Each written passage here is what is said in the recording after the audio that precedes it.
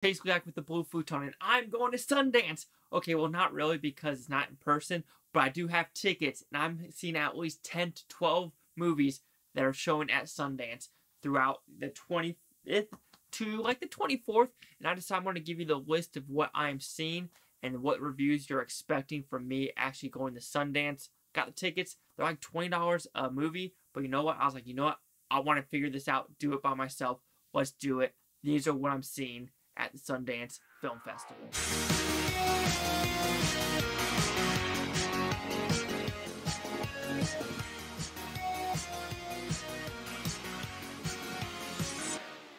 Alright, on the first day, on the 20th of January, I'm seeing Fire of Love. So this is about scientists and lovers died in a volcanic explosion doing the very thing that brought them together, unraveling the mysteries of the volcanoes by capturing the most explosive imagery ever recorded.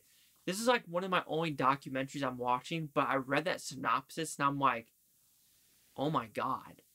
Like, this visual is going to be a visual feat and just a sad movie about these two lovers that love volcanoes and they die doing what they love. And I'm like, okay, I'm going to have to put that on the list to watch. And that is my first movie premiere I'm watching. So the next one I'm actually seeing, a lot of people have already seen it, but this is a Sundance premiere as well on the 20th, The Worst Person in the World. This is the chronicles of 4 years of the life of Julie, a young woman who navigates the troubled waters of her love life and struggles to find her career path, leading her to take a realistic look at who she really is. So like I said, this has been at other film festivals before. You can see a lot of other YouTube critics and audience scores whatever have already reviewed this movie, saying they loved it, saying the acting's great, the writing's great, the directing's great. But like I said, premiere, Sundance the 20th, I'm there. Alright, so the next one I got tickets for, because a lot of these are actually selling out pretty quick, is the 21st. Premiere, After Yang. This has Colin Farrell in it. And this is in the near future, a robot reckons with questions of love, connection, and loss after their AI helper unexpectedly breaks down. So this already has a 6.7 out of 10 on IMDb, so I'm curious. It's PG, hour and 21 minutes. Like I said, this is another movie that already went to multiple festivals in 2021, but Sundance premiere 2022, I have tickets ready to go on the 21st. So the same day is a movie called Watcher, and I think this movie came out, or it is a foreign movie that is based in Romania. A young woman moves to a new apartment with her fiancé, only to be tormented by the feeling that she is being stalked by an unseen watcher in an adjacent movie. I found that pretty fascinating with the premise of this movie. It's like, you know what? Let me see where it's at. And the time zone or time slot was perfect. For the Watcher, it's only an hour and a half movie, so I'm ready. Premiere, ready. Put that on the calendars, yo. Alright, the next one that day, or that night, because it's really confusing. Like, this is a premiere, but it's at 12:55 a.m. Either the 21st or the 22nd, so I gotta realize that. But it's called Fresh. Sebastian Stan is in this one. The horrors of modern dating seen through one young woman's defiant battle to survive her new boyfriend's unusual appetites. So this has an R rating already with strong and disturbing violent content, bloody images, language throughout, some sexual content, and brief graphic nudity. I don't know what to expect. This has a release date of March 4th, but like I said, I got tickets for the premiere of Fresh. I'm curious on that one, guys. Like, that one could be really good or really fucked up like Raw, and I did not like Raw at all. So here is the next one. This is another midnight premiere at 12:55, and I don't know if this is the 22nd or 23rd, but this is called See No Evil. This is a Danish movie. A Danish family visits a Dutch family when they meet on holiday. What is supposed to be an idyllic weekend slowly starts to unravel as the Danes try to stay polite in the face of unpleasantness. Don't know what it was about. Saw the trailer and I'm like, okay, this is an interesting premise. I got time. That whole weekend is going to be a Sundance Film Festival weekend. So I'm like, let's put it on the list. There's nothing wrong with that. Next one on the 22nd. Premiere. Duel. Aaron Paul. Who else is in it? Gillian. I forgot her first name. Karen Gillian.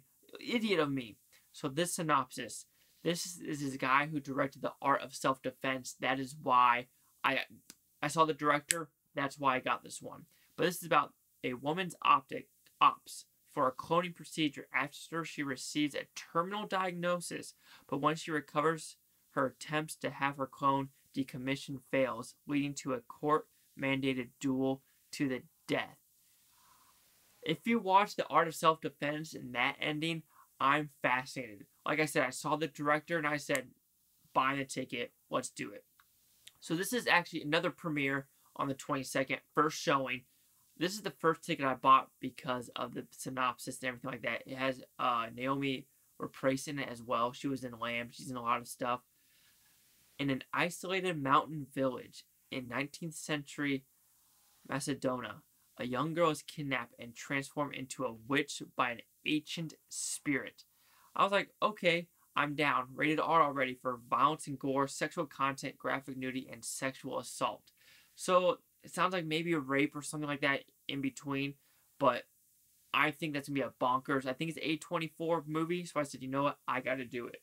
Alright, so these next ones, these are second screenings, and what that means, guys, is if you get the premiere, you have a very, very short window to actually watch the movie, maybe like a 3-hour window for when it starts with the online at least. Like it says, you have, if the showing's at like 7 o'clock, the window closes at 10 o'clock, so you have a very short window. But if it's a second showing, you have a whole 24 hours to buy the ticket. Because a lot of these movies happen throughout the day and you don't have time to see the premiere showing. You got to choose what you want to do in the premiere. But these five, I have tickets for, and I'm watching within that 24-hour window. And they are Hatching. So this is a Swedish movie, if I'm not mistaken. A young gymnast who tries desperately to please her demanding mother discovers a strange egg. She hides it and keeps it warm, but when it hatches, what emerges shocks them all.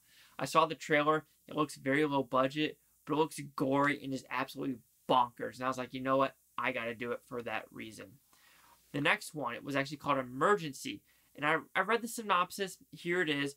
Ready for a night of partying, a group of Latino college students, which that is very wrong. 2 of the students are black. 1 is Latino. So that synopsis is already wrong. But weigh the pros and cons of calling the police when faced with an emergency. And the emergency is seeing a white girl in their apartment or a house or something like that. So I saw this and I was like, is this going to be a race-baiting movie? But then I watched the director who said this is about his brother too. He said his brother and him, political, social commentary, or blood and water. Like they're completely opposite political spectrum, completely opposite, social spectrum. But he says they're actually willing to talk each other's differences. And I said, okay, I'm willing to give this movie a try. Because honestly, if you read a lot of the synopsises for the movies during Sundance, a lot of it feels like they're race-baity and they're just basically copy of like what Jordan Peele did and stuff like that with Get Out. You're just like, do we really understand what America is? Like, are these filmmakers like in that bubble where you're like, that's not what the real world is like? So, come out. But like I said, Emergency, it was what the director, his vision and what he actually said. I said, okay, it seems like he's open-minded, so let me be open-minded. I can't judge a book by its cover. Next one is 892. So this is Mr. Michael Kenneth Williams' last movie. This is about a Marine War veteran faces mental and emotional challenges when he tries to reintegrate back into civilian life.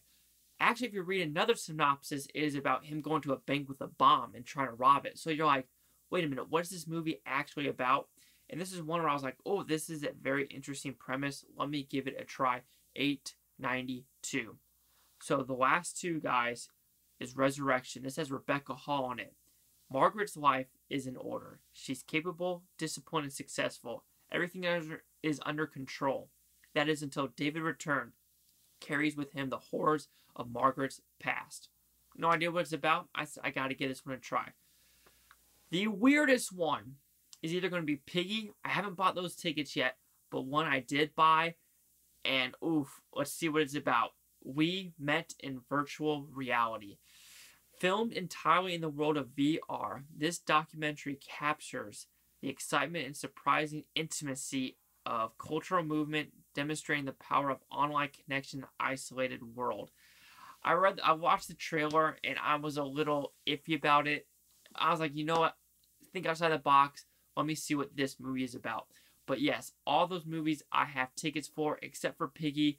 And I'm like, I don't know if I want to do that one yet. But if I do it, you'll see a review of it. But yeah, that is right. That's 2, 4, 6, 8, 10, 12 movies I'm watching in that 4-day span. It is going to be bonkers. I'm going to try to get you first reactions and reviews very quickly. But this is going to be my first Sundance. Not a real Sundance, but, 2022 in my home. I'm excited because this is kind of my first time seeing movies before they're actually released or like in theater. So I'm kind of stoked. But anyway, chase back with the Blue Futon. Like, comment, subscribe. Let me know what you think about this Blue Futon Utopia. You Blue Futonians, thank you for watching. Have a great day. Are you interested in any of these movies? Have you seen any of these movies? Are any of them? Which one? Add those synopsises where you're like, that sounds good. Or other ones where you're like, nah, fam, I'm not about that life. But anyway, thank you for watching. Have a great day. Thank you for watching. I'm just going to repeat myself one more time. Thank you for watching.